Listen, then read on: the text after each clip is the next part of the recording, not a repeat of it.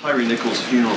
The event calls into question how the Biden White House goes about deciding which atrocities, which tragedies merit high-level attention from the president or the vice president. So in addition to the Nichols funeral, for example, we saw that the president called parents of Damar Hamlin, an injured NFL player.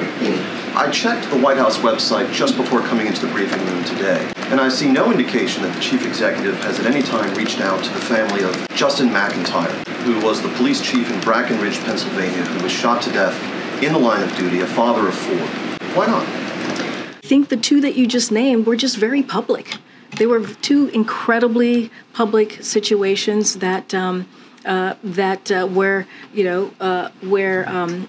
where the president was able to reach out in a way that that people knew about, right? That people were able to see how the president uses what he does so well.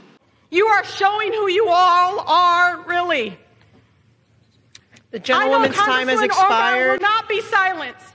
The gentlewoman's time has expired. Congressman Omar, the gentlewoman's time has expired. That our country is failing you today through this chamber. You belong. The gentlewoman is no longer recognized, and the gentleman from Mississippi is recognized. They bring to the floor of the House of Representatives today a resolution on socialism to condemn some dictators that we all condemn.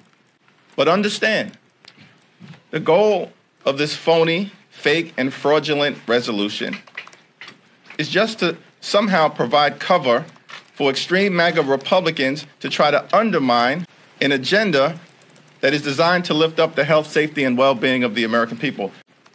Now, the other thing that's going to occur today relates to this effort to remove, in a partisan fashion, Representative Ilhan Omar from the Foreign Affairs Committee, after House Democrats unanimously voted for Ilhan to continue her service on the Foreign Affairs Committee. A refugee elected to the United States Congress, duly sent back to the House by her constituents in Minnesota. Now, Representative Omar certainly has made mistakes. She has used anti-Semitic tropes that were clearly and unequivocally condemned by House Democrats when it took place 4 years ago. This weekend, the Democratic National Committee is voting to approve a new calendar for the 2024 primaries and caucuses. It's going to put South Carolina first, followed, if they have their way, with Nevada and New Hampshire going second, Georgia and Michigan after that. I know you cannot specifically discuss politics because of the Hatch Act, or at least that's what you probably tell us. But I'm curious if the president himself will ever speak publicly about his calls and the letter he sent to the DNC saying that this should happen. I will say this, it's not what I say, it's the rule of law. No, I just want to be clear. I don't. You kind of just threw it out there as if it's a personal decision here. No. It is the rule of law, and we believe the rule of law here. We follow it. I have not had that conversation with the president. I'm going to be, very honest with you. I've not talked to him about 2024. Is that something that we can do from here? And I'm sure you will hear a lot more from the former Rhode Island governor admits there are moments when the job feels surreal. Once in a while, you sit there with the president, with Secretary of Defense, on the eve of a war. And you're like, wow. It sounded like you had something to say on the other one. Yes.